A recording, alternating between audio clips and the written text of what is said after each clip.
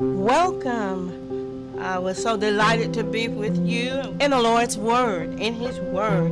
Greetings. This is our Deloris Johnson Spears, pastor of Kingdom Church House of Prayer. You tonight, and I'm just going to lift up a prayer. May the Lord bless and keep us. May He cause His face to shine upon us. May He lift up His countenance unto us and grant us His peace in Jesus Christ's holy name. Amen, amen, and amen.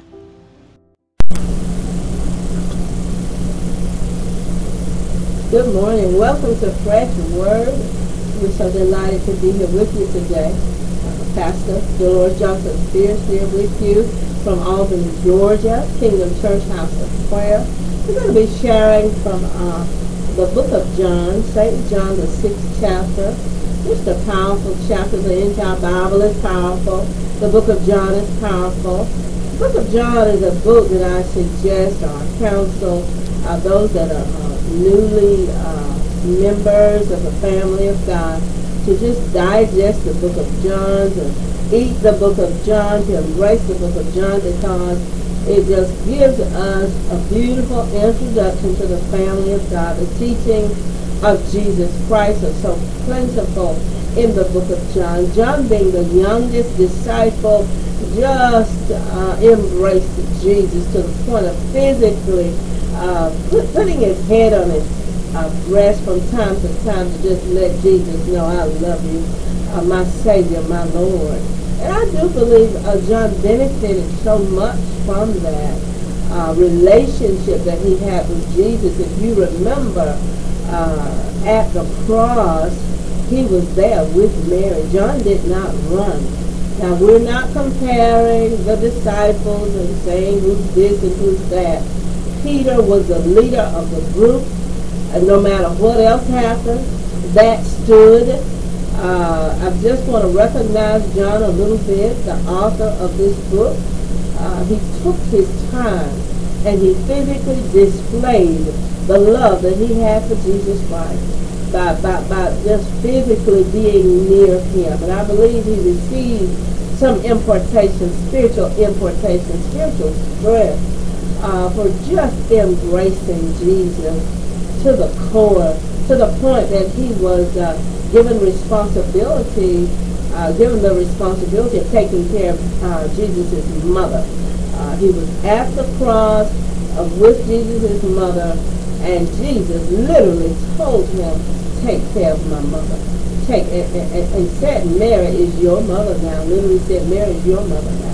So this is the same John that has written this account, and we're with chapter 6. Just some very strong nuggets from chapter 6 that I believe will encourage you.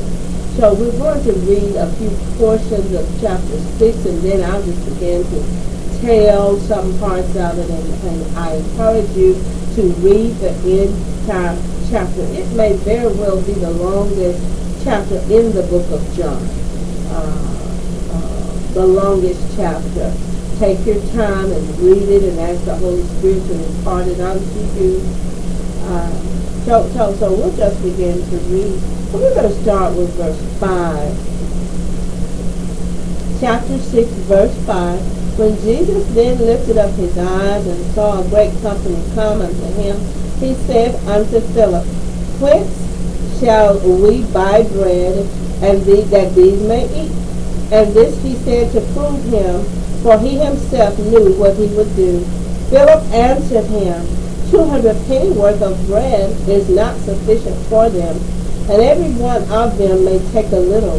One of his disciples, Andrew, Simon Peter's brother, saith unto him, this is verse 9, There is a lad here which have 5 barley loaves and 2 small fish, but what are they among so many? We want to just encourage you. If you don't know Jesus Christ as Lord, we're going to be going over some reasons whereby it's going to benefit you greatly to be in the family of God. It's going to benefit you greatly to know Jesus Christ as Lord. So if you can picture Jesus and the disciples, Jesus is teaching, or he has taught the people, and so many people are there, 3,000, 5,000 in another account, and they're there, and they're hungry. It's just that time of day, and they're hungry. And the disciples were literally saying, what are we going to do? And Jesus already knew what he would do. And sometimes Jesus will test you. He'll give you opportunity to seek out his spirit, to give the right answer. And he already knew what he was going to do. And, they were going through, can we go and buy this and buy that and buy enough for the people? And so Andrew, Peter's brother, finally said, there's a lad here. Jesus already knew what he was going to do. The point I want to make right now is that there's not another power source on this earth. I don't care. I know there are idols. I know people are worshiping other gods, but you don't have any documentation where another god produced food. That we're going to see Jesus feeding the 5,000 from 2 little fish and 5 loaves of bread. How many of you know that when Jesus blesses, many times things will just multiply? When you allow Jesus to bless, when you take the time to ask Jesus, Father, in the name of Jesus Christ, you really asking the Father to bless in the name of Jesus Christ, whether it's your job, whether it's your children, whether it's a new project. When you take the time to commit it unto God and ask for his blessings, there's a multiplication factor usually involved in that answer. And I don't know of any other God, I've never read any other documentation of any other God multiplying like that. I just don't know of any other. And we want to get real. We just want to get real. We're in a time now where sometimes we may need multiplication. We may need a blessing from the Lord. We may even need food. And we have a Father who's known for producing food when it's needed. Who's known?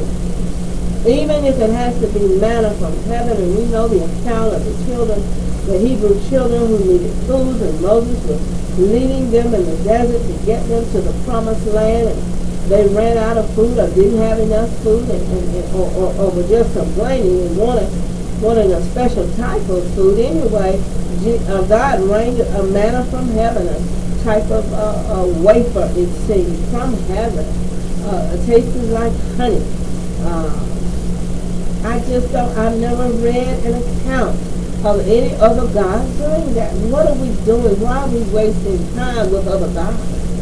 Why are we wasting time receiving communication, reading about other gods, when we have our Lord and Savior, we have a Father, we have Jehovah Rohi, our shepherd, who just multiplies blessings and multiplies and takes care of his children in many times very creative ways that no other God matches what our God can do. So I just encourage you to, if you're not in the family of God, it's just time. I encourage you to get into the family of God, because you may need some miracles from time to time. And we have a Father who can. Our Father is more than enough. He's immutable. He's omniscient. He can do all things. What a mighty God we serve. We cannot begin to measure his power. His power is infinite. His power is limitless. We cannot measure his power. Who would not serve a God like that? So as we progress in chapter 6, take the time and read it, you're going to see that he fed 5,000 with 2 little fish and 5 loaves of bread, and they had so much left over. I believe they ended up with 12 baskets, so much food left over. And Jesus, part of his ministry, and Lord help us as the ministers and pastors understand that power is supposed to be a part of our ministry. We give God the glory for teaching the Word, for the Holy Spirit teaching us the Word, for giving us subjects and topics to to teach Bible chapters, books, to teach the book of John, the book of Acts, just to teach the Word of God. The power should accompany our teaching. Jesus Christ is our model. He is our model.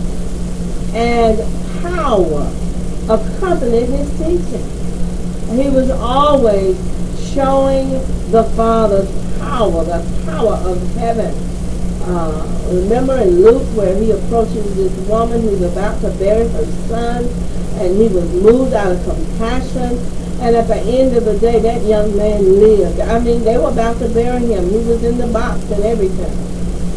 Power accompanied the teachings of Jesus Christ, and we cannot leave that element out. God knows what he's doing. He knows that when we have a testimony about power, when God demonstrates his glory, his power to the people, some people are going to be drawn. That's a way of lifting Jesus higher. As we lift him higher, people are going to be drawn unto Jesus Christ. So power was always a part of his teaching. He would always just exemplify the power of heaven, the glory of God, the presence of God. And people always walked away with a testimony or they witnessed a miracle. That's just our God. So we can't come as a denomination. We can't come saying that, we don't exemplify power anymore. We don't demonstrate the glory of God anymore. God says lay hands on the sick. That's what we need to do. We need to be led by the Spirit of God. As for the timing, and he didn't say lay hands on everybody, because he said, he could not do a lot of work in his hometown because people took him lightly because he was a homeboy, and they did not receive many miracles there because they didn't believe him. They just did not believe him. So I just want to encourage you to get close to God, to do not allow anybody to limit what God wants to do in your life. If he wants you to demonstrate his power, demonstrate his glory, allow the Spirit to flow in you to do whatever the Spirit wills. 1 Corinthians 12:11, whatever the Spirit wills. You can't go around making up stuff now. We just can't just do what we want to do and force the Spirit to act and force the power to come. No, it is God's will, his perfect will, that he will use from time to time a word of wisdom, a word of knowledge, a prophetic word, healing and miracles. That's God's business. And he determines when he wants it to happen. But we need to be open and we need to be willing. So we see Jesus as our model. And he has taken his time and he has fed all of these people. And I believe everybody there knew that he started with 2 little fish and 5 loaves of bread. Our God is magnificent. Our God is excellent. Oh, how excellent is the name of the Lord. The name of the Lord is a strong tower. The righteous can run into his name and find safety. So this is still chapter 6. And we're going to read another portion of chapter 6 and talk about it. Jesus really speaks in chapter 6, and he's going to begin to talk about the bread of life. He's going to begin to start an analogy of himself as food, as bread, as meat. And we're going to take the time to really look at this. And it emphasizes that we need to be full. I believe it was last week when I talked about Philip was full of the Holy Ghost. It emphasizes in chapter 6 of St. John the necessity of eating the bread of life, or getting full of the bread of life, or eating meat that we know not of. There's a meat that you may not know of, but Jesus encourages us to eat that meat. And we know at the end of the day, the meat is really the bread of life, who is Jesus Christ himself. How do we eat Jesus? We study his word, because John, the first chapter of John says that Jesus is the Word. He is the Word.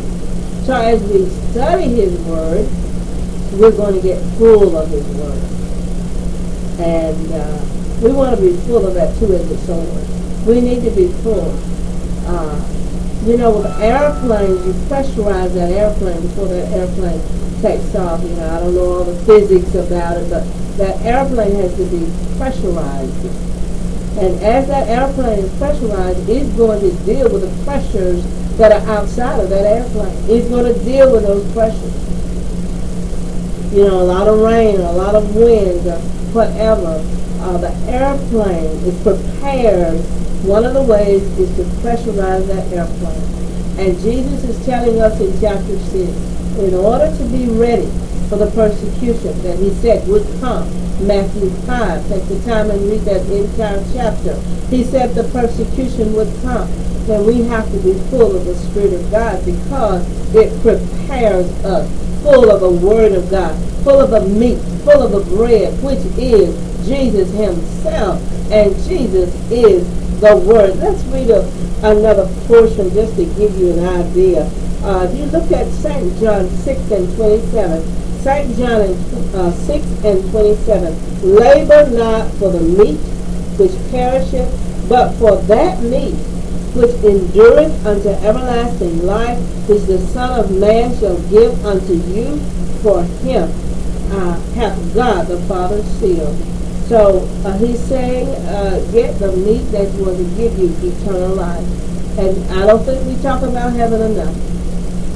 Get full of the meat that's going to ensure that you will have eternal life. And I mean, he talked about it in chapter 6. He keeps bringing up eternal life. So Jesus brings up eternal life. What do you think about us? You think we need to know about it? Preachers, you think we need to preach about eternal life? Teachers, you think we need to teach about eternal life? Don't forget Luke 16. Take your time. Go back and read it. It is not an accidental chapter. It is in the Bible, I believe, because God says, don't leave this out. They must know what happens after they leave this earth. I heard one preacher say there is an eternity for everybody. But we're not all going to the same place. You know, I know we don't even like to talk about this. But I cannot take this lightly. There's too much happening in the world today. There's too many terrible things are happening. And we need to prepare for our eternity. Not that we're going now. I'm not advocating going before your time. But we need to be ready because that preacher spoke the truth that morning. He said we have eternal life. Whether we want it or not, it won't be in the same place. In chapter 16, in the book of Luke, I'll just say one little word about it. There was a rich man and the poor man. The poor man went in the bosom of Abraham. This earth was not his eternity. This earth was not the end of his life. His spirit was still alive. He was still alive. The spirit is the true man. The rich man was still alive. He left this earth, but he was still alive. And he was in torment, in flames. We cannot ignore that. We cannot ignore the word of God concerning eternity. So there is a heaven and there's a hell, and we'll talk about that on another day. But there, I guarantee you, there's a heaven and there's a hell. And the Lord wants us to be ready for it. I believe that's why Jesus keeps bringing up eternity in chapter 6. He doesn't want us to miss it. He didn't want the people of that day to miss it. And so chapter 6, verse 27, we just read it. We're going to read it again. Labor not for the meat which perisheth, but for that meat which endureth unto everlasting life, which the Son of Man shall give unto you. For him hath God the Father sealed. We give God the glory and we give him the praise that there is an eternal resting place. And one way to get ready for it is to begin to eat the meat of God. Begin to eat the bread of life. Jesus Christ is the bread of life. St. John, the first chapter, says, the Word of God is Jesus Christ indeed. So when we study the Word of God, when we really meditate on the Word of God, then we're eating Jesus. We're literally eating His Word. We're eating His who He is. We're eating, and we grow in that. We get stronger because we're meditating on the Word of God. What did Joshua say? In order to have great success in this life, then we have to meditate on the Word day and night. That's what Joshua said in the Old Testament. And we know in the New Covenant saint knows that Jesus is the bread of life. He is the Word of God. We're going to read a little bit more, verse 32 and verse 33.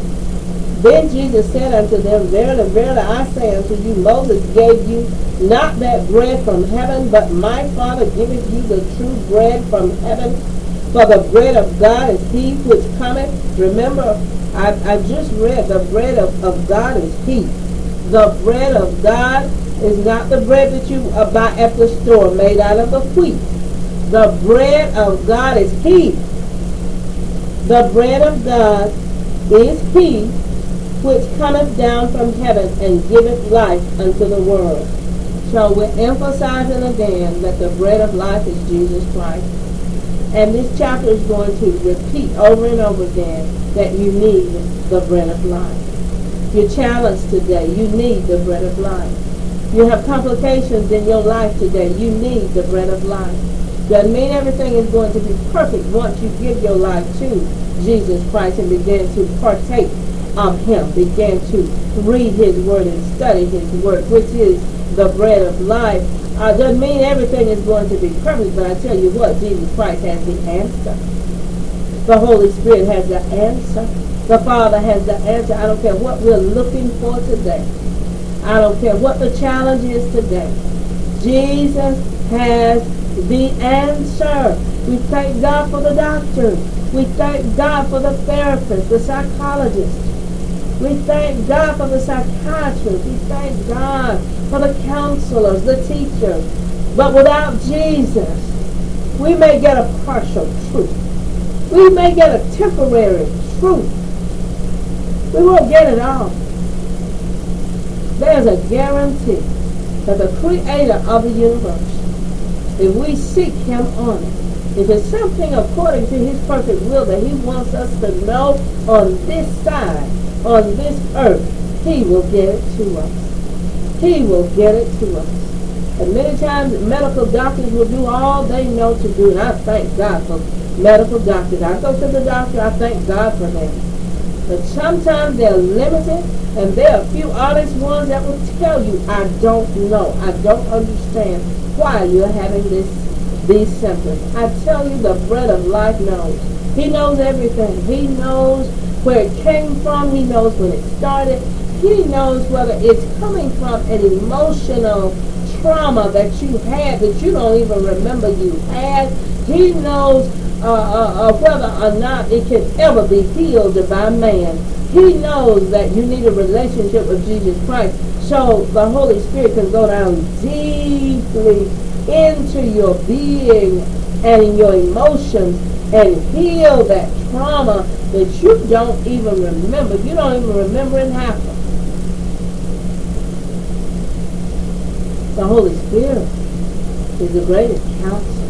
When I say the Father, the Son, and the Holy Spirit in any account, they are one. We're not going to have a debate about, who's the greatest or whatever. They are one. So if I mention Jesus, Jesus said, I just do whatever the Father tells me to do. If I mention the Holy Spirit was sent by the Father to comfort.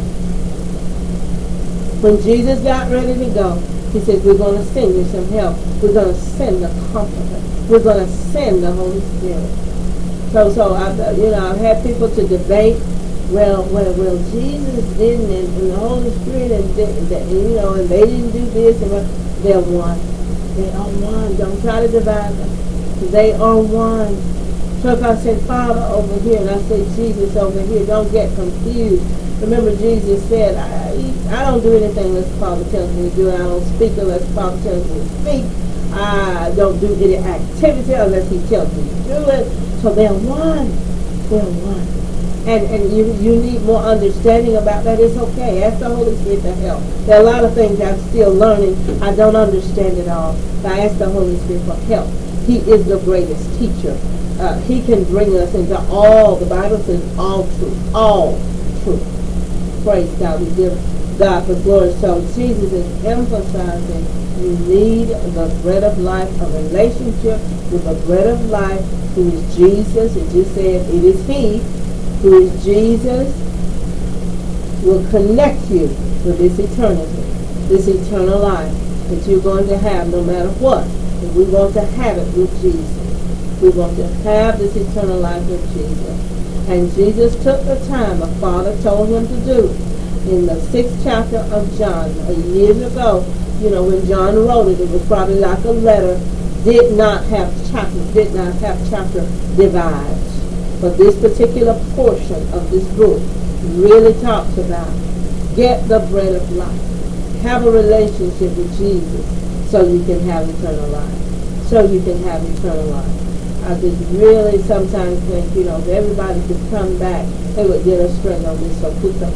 They may have been confused when they left this world, but if they could come back, they would get us straight on this subject about eternal life. So quickly, Luke 16, that rich man talked to Jesus and really was trying to come back. He said, please have Abraham, can he just, can the poor man bring me some water? I'm burning up. I'm tormented in the flames, and, go tell my brother not to come here. Yes, Luke 16, you have the rich man making reference to his brothers. I don't want my brothers to come here. Go tell them not to come here. So all I'm saying is we have some witnesses. We have some witnesses. And by the Spirit of God, I do believe that God, many times will let us know. Will give us dreams. Will just let us know. A lot of times we pray, Lord, where did my brother go? Where did my sister go when they left this world? I'm not going to talk about that too much today. But Jesus links a relationship with Him to eternity. There is an eternity, and He wants us to go. He wants us to be ready. Praise God. Let us look at 44, but still John 6 and 44. No man can come to me except the Father which hath sent me draw him, and I will raise him up at the last day. Still talking about the last day. Still talking about raising people up. Still connecting it with eternity. With eternity. So this is a very important point that's in chapter 6 that Jesus emphasized, and I really believe He wants us to know. Okay, we pray for people to get saved, Christians that are listening. We pray for your relatives. We pray for our family members. We pray for our friends. But this is an important point. Look at verse 44. It says God has to draw them. They have to be drawn by the Spirit of God. No man can come to me except the Father which hath sent me. Draw him, and I will raise him up at the last day. So there is a drawing. There is a drawing. And many times God uses the Holy Spirit to draw people to Himself. There has to be a drawing. So sometimes we think, oh, he's just so stubborn. She won't listen.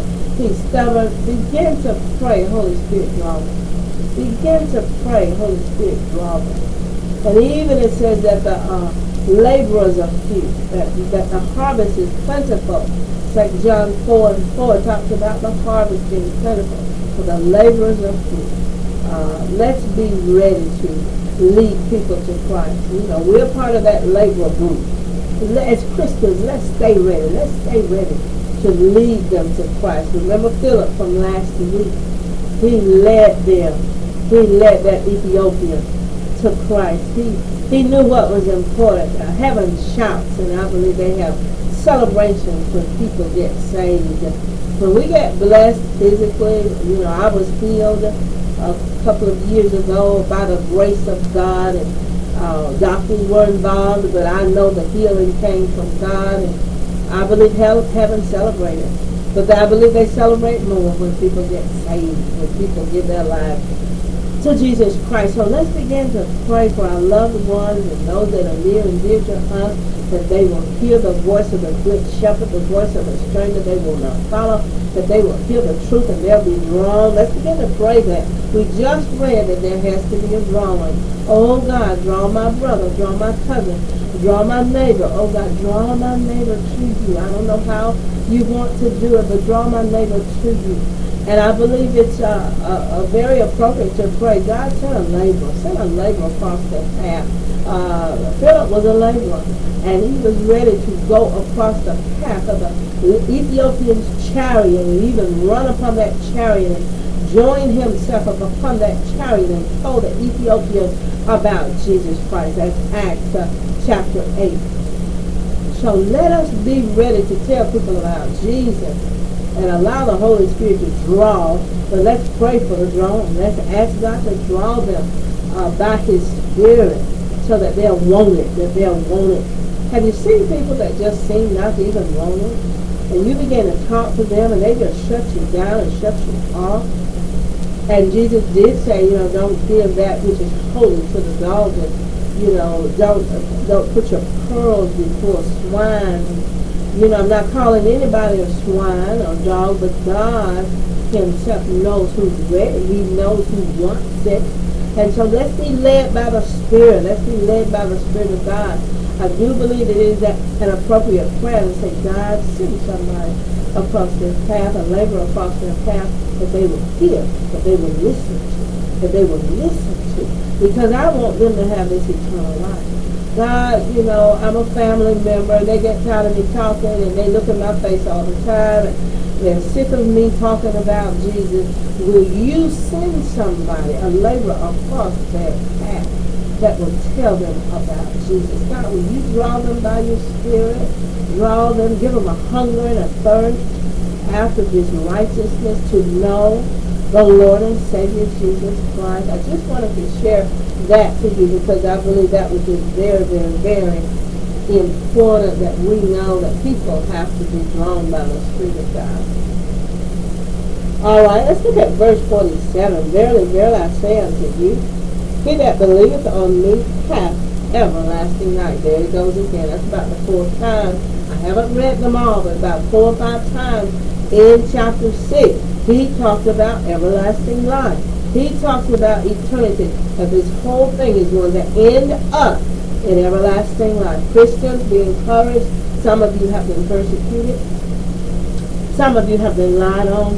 Be encouraged. Continue to eat this bread of life, because it's going to end up in eternity.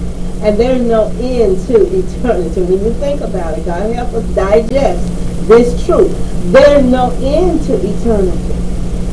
And it's going to end up when we take the time to go after the bread of life and eat the Word of God and study Jesus' Word and study Jesus Christ Himself, who is the Word of God. It's going to end up in eternity, where we will live rejoicing every day. We'll talk about heaven another time, but it's worth it. I'm telling you, it is worth it. And when we have a planned trip to Hawaii, to California, we get our clothes together, we pack, we get our suitcase ready. We let people know sometimes that we're going, but we prepare. There's nothing wrong with preparing. God wants us to be ready. You don't know the day or the hour. We really don't know the day or the hour when our name will be called. We do have promises. God has told some of us. He's given us, some of us, an idea of how long that we'll be on this earth. This is God's business now.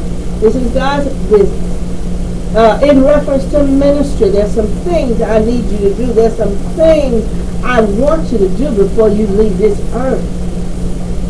And so it's very, very important that we realize that there is an eternity. And honoring the bread of life,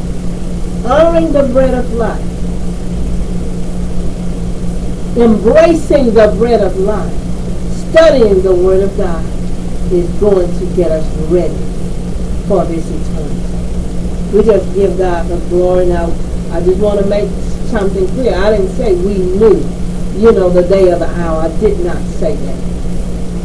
But they are prophets. They are men and women of God, where God shared with them some of the ministry that needed to go forth, that He had called them to do. And He did not give them a day and hour, but He gave them an idea of how long it was going to take them to complete their ministry and their calling. We just give God the glory. I didn't want anybody confused about that. Praise God. Look at 51. Verse 51, it says, I am the living bread which came down from heaven. If any man eat of this bread, he shall live forever, and the bread that I will give is my flesh, which I will give for the life of the world. Praise God. He's talking about going to the cross. Jesus came to buy us back. He bought us back. Someone had to sacrifice. The blood had to be shed for the atonement. He bought us back.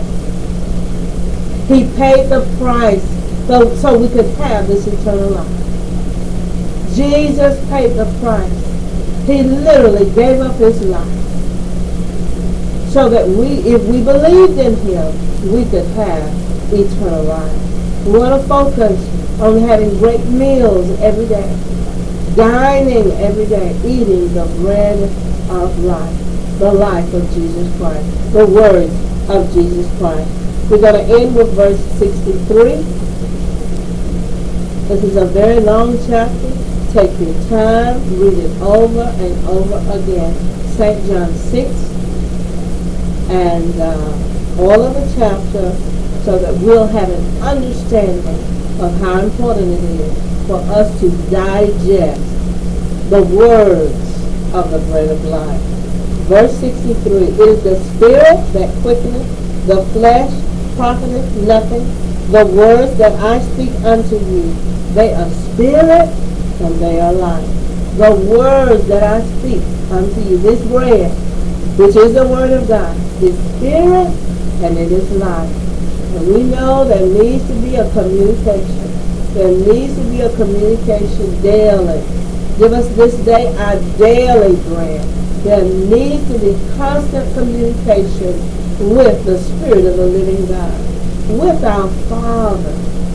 And I'm going to read it one more time. It is the spirit that quickeneth, the flesh profiteth nothing. The words that I speak unto you, they are spirit and they are life. Okay, these words, the Word of God, Jesus, these words are spirit and they are life. How do we grow in the Spirit? How do we communicate with the Father who is Spirit? Okay, we must worship Him. St. John 4 says we must worship Him in what? Spirit and in truth. And one way to walk in the Spirit is to study the bread of life. Study the Word of God. Study the Word of God. We just share that the Word of God is Spirit and the Word of God is life. And one way we can communicate with Father who is a Spirit, and we can worship Him in spirit and in truth, because He is a Spirit, is to get full of the Spirit. And one way to do that is to study the Word of God, which is Spirit. We just read it. It is Spirit and it is life. Let us understand what Jesus said when He said, I have meat to eat that you know not of. And then He began to use the analogy of bread. I am the bread of life. Jesus is the bread of life. I just want to encourage you to just get to know Jesus, get to know Him. He is the bread of life. And a relationship with Him is so attached to our eternity. Let us pray. May the Lord bless and keep us. May He cause His face to shine upon us. May He lift up His countenance unto us and grant us His peace. In Jesus Christ's holy name, amen. Amen, amen, and amen.